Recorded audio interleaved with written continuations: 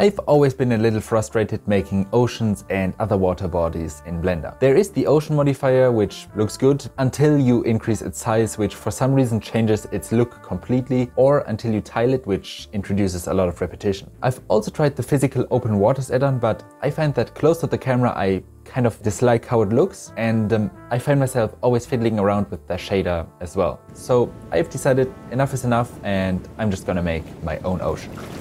So to do that, I first have to figure out how to. So after doing a bunch of research, I landed on the Gerstner wave.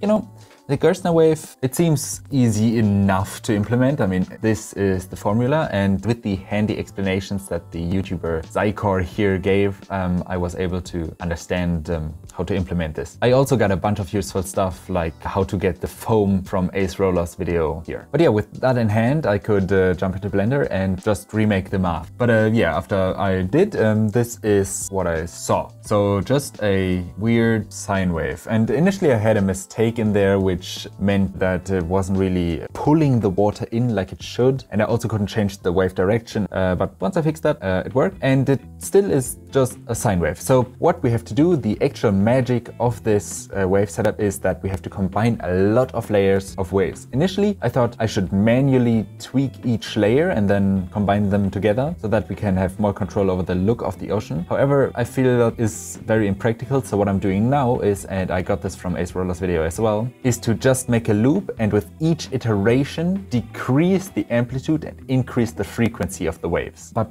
doing so already gave a nice looking ocean. Now I will say you also have to decrease the speed with each iteration, because if you don't, the water just looks like it's scrolling along and not really moving like water should. I looked into using Fourier transforms to more accurately model the ocean and have no repetition basically. After looking at the math required, I didn't want that anymore. So instead what I'm gonna do is I'm just gonna make 3 different ocean spectra and then individually tweak those to have small, medium, large waves or whatever combination you want. Also adjusting the frequency and then mixing those together. But yeah, I feel like it kind of eliminates the repetition feeling. I mean, it probably isn't eliminated fully, but it's way better. Then for the foam, what is kind of stupid is that I have to duplicate the Gerstner wave setup 2 times, once for the x-axis and one for the y-axis, and then offset it for the x and y axes. And then I can